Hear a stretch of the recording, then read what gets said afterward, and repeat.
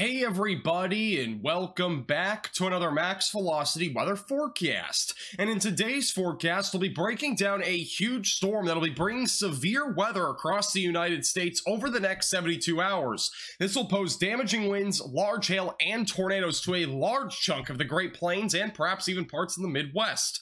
I'll be giving you the latest breakdown on everything that you need to know in this forecast, but let's begin with what's happening across the United States today. And we'll first begin actually with the East Coast. I did want to touch on this. We officially have a tropical storm that is formed just east of North Carolina, and this will be making landfall late tonight into the overnight hours, bringing storm surge up to 5 feet, flooding rains, and as well as the threat for high winds upwards of 80 miles per hour upon landfall. So be mindful if you're in North Carolina, have your weather radios charged, have flashlights on hand. There will be a potential for power outages. Pretty large area though. It's really been sheared off though. The big problem with this entire tropical system has been the wind shear. It has sustained winds of 60 miles per hour, but again, the problem has been the wind shear, and that's why it's been subtropical for a while. It has a warm core now, so that's why it is now officially a tropical storm, and it will continue to move off to the north, and I wouldn't even rule out it gets close to a Category 1 hurricane before making landfall later tonight, but a lot of convection now, moving inland to areas in North Carolina and as well as South Carolina. In addition to this, there's a very large wind field, so it's all across South Carolina, and a good chunk there of North Carolina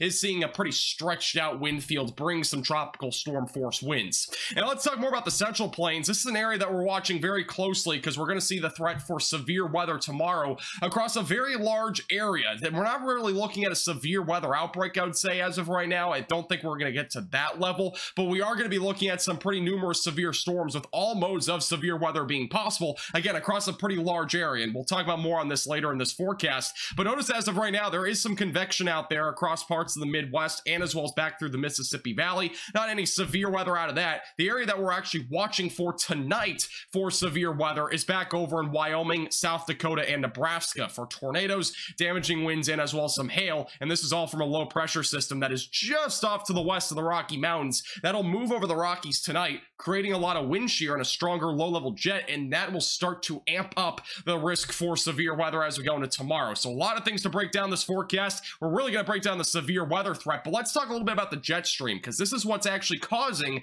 some of the severe weather threat in the United States. Notice where the trough is located right now. Again, it's right where I just showed you, right over western Wyoming. Very strong westerly flow in the upper levels. That's going to create at least some severe weather tonight, and that might create some longevity of supercells. As we go into tomorrow, notice that trough starts to move over the central and northern plains. We're going to see some pretty strong westerly flow. Eventually, as we go later into the afternoon, we should start to get a kick out of the southwesterly flow, which should help to amp up a little bit of that tornado threat across parts of areas like Iowa, Minnesota, and as well as even maybe Missouri, Nebraska, and Kansas. That'll be the tornado risk really for tomorrow. Maybe Oklahoma and Arkansas as well. As we go later into the weekend and into next week, that trough moves off to the north. It really starts to weaken. We might see some isolated severe weather in the Midwest going into Sunday into Monday, but honestly, it looks to be a very, very low risk at this time. And the main reason why, again, is because this trough will be kind of weakening out. It's not going to be very strong by the time Sunday hits. As we go into Monday to Tuesday, that trough continues to really just sit there just north of the Midwest. It's really in the upper Midwest in Minnesota. By Tuesday into Wednesday, it starts to move again, and by Thursday into Friday of next week, we're going to probably be looking at a pretty large heat dome that's going to start to build back into the southern plains. I know a lot of you are looking forward to fall weather, but honestly, it doesn't look like that's going to be happening here for the last week of September as that heat dome starts to build back into a large chunk of the United States, and we'll talk about more on that later in another forecast. All right, let's talk more about the severe weather potential for the next several days, and we'll begin with tomorrow, which is Scary Storms Saturday.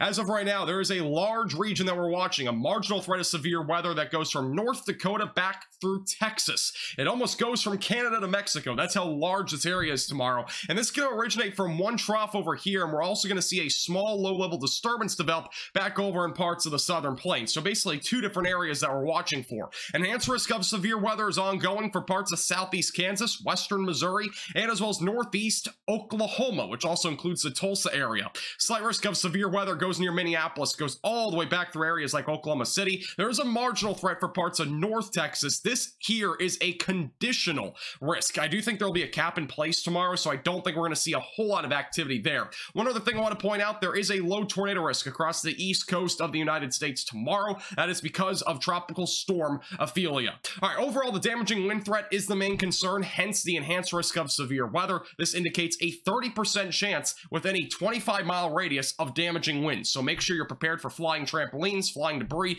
Make sure you have that proper precautions in place. Bring loose line items in tonight. Don't wait till tomorrow. Large hail threat is also a concern out of these initial supercells that we see develop tomorrow afternoon and evening. We will be watching for hail as large as baseball-sized hail. So make sure you're protecting your vehicle and make sure you take any of those proper precautions before tomorrow hits. Tornado risk is a bit interesting. We're really looking mainly at a tornado risk across parts of Minnesota and Iowa. I wouldn't rule out that this goes to a small 10% risk, but I think we're going to stay at the 5%. There is enough shear for tornadoes tomorrow for sure across this region. This is going to be basically adjacent to where the low pressure system is, so we're going to have a stronger southwesterly flow, which will increase that tornado risk. Further down to the south, it's a lower tornado risk overall, maybe an isolated tornado or two in that green shaded area, but the risk is much lower the further south you go. And before I show you the timing, one thing I did want to point out is the low-level jet. Again, notice how it really ramps up going into late Saturday across areas like Iowa and Minnesota. This area here is where we're watching for the greatest tornado risk, and that's around 30 to 45 knots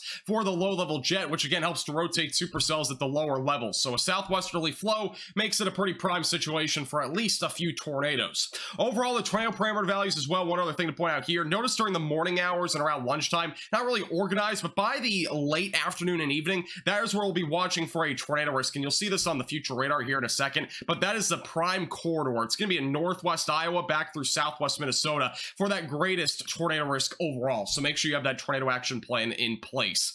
Here's what we're looking at for timing. So during the morning, this is around 7 in the morning, storms will be rolling through Nebraska and South Dakota. These will be mainly damaging wind producers. They're not really going to be producing much of a tornado risk. There might be an isolated one, but I think that risk stays low.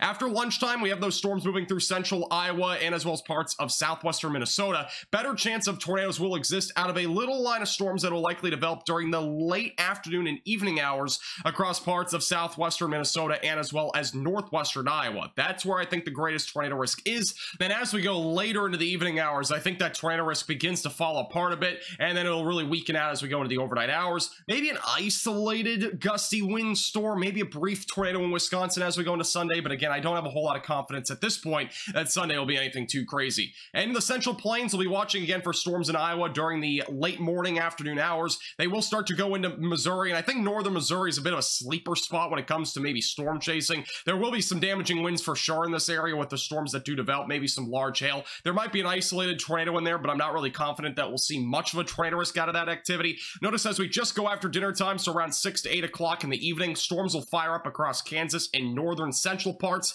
of Oklahoma. That's where we'll be watching for damaging winds and hail to mainly take over. Might be some flash flooding across this region as well, as some storms may stall a bit, and then eventually going into Sunday morning, storms are rolling through Arkansas with mainly a damaging wind threat. Going into suspicious storm Sunday, we do have another slight risk of severe weather across North Texas. I might go live for this event, so make sure you're subscribed to our channel. I will not be live tomorrow, by the way. I am away for this weekend, but that's the area that we'll be watching for severe weather across parts of North Texas. Damaging winds, large hail, and maybe even an isolated tornado will be possible. During the morning hours, storms rolling into areas like Paris, Texas, Texarkana, so northeast Texas with some storm activity. By the late afternoon, that's when we're watching for some storm activity across parts of North Texas, with damaging winds being the main concern. Notice around 7, 8 o'clock, that's when the storms will be rolling through areas like Sherman and Plano and Dallas. Eventually going into the overnight hours, those storms will push down to the south. Damaging winds and again, large hail are the main concerns, but we might see an isolated tornado. Make sure to stay tuned. We'll keep you posted with the latest. This forecast is not brought to you by anybody.